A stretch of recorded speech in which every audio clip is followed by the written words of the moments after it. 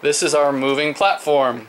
We have an almost 8-foot long platform, just narrow enough to fit between between 8-foot walls. And what we did here is we built it on a couple of plywood rails. We have 4-inch rubber casters on one side, a left and a right, and on the other side we have 4-inch, I don't know what they call these. They're kind of like railroad wheels. You would see them on the gate for exiting a parking structure or something like that. And after I bought those, kind of expensive, just put them on some L brackets from Home Depot that are 6 feet long. Then I went and bought a winch at Harbor Freight for 1,500 pounds. It's the only one that they had plug into the wall. Everything else was for vehicles. So essentially, as you entered this room right over here, you'd walk up a ramp up to the 20-inch height that we have as our sort of customary platform. You'd hop onto the platform and it would roll. What I'm going to do is I'm going to hop on board and then we will see that. Alright, so here's the guest view as you were walking up the platform. In the dark, you couldn't even tell this was a moving platform. It just looked like a continuation of the hallway. We have a mirror off to the side here. Hello. It's a little dirty now because all the rainwater has come in. Once you got in, a lot of people would come up and would try and push the door. That was really just our applause to make sure they get to the end of the platform, because we want them to be at the end of the platform. Let me close that. So that it properly pulls, since we only have the cable on one side. Go ahead if you can push me.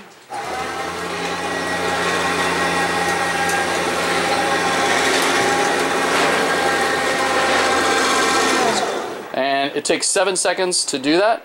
So basically, we could move through every 14 seconds. It would take a little bit longer, obviously, because you got to get everybody off.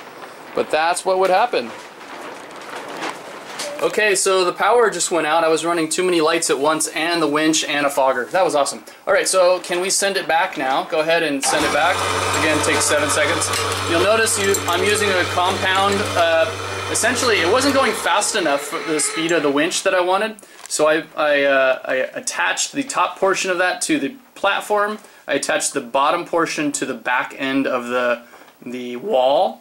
And now the winch basically goes twice as fast. It was about double that speed, or sorry, half that speed previously.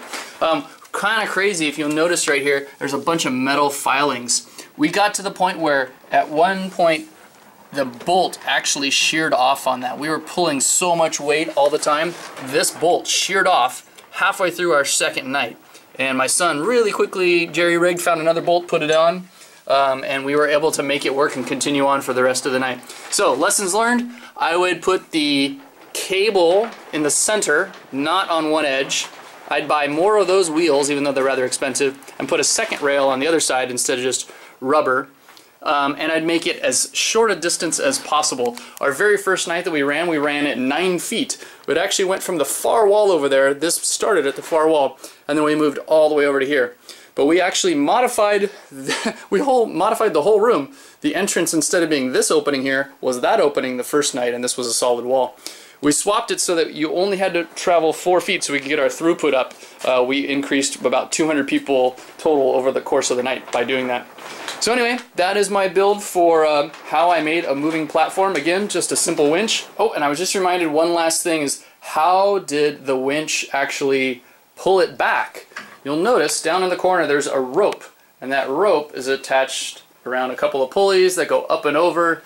On the other side of this wall there's a 5-gallon paint bucket full of paint that is pulling the empty platform back after riders have been on it. So really, we're pulling them forward with the winch, and the counterweight of the paint bucket is pulling them back. So it's not strong enough to actually have people on it to ride backwards, but it is strong enough to pull it against the winch, and that's why you see it kind of sag as we go down. Anyway, just wanted to mention that.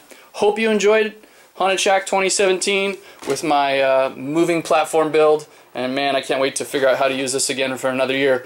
And if you haven't seen it, go check out the video on the pneumatic lifting bed.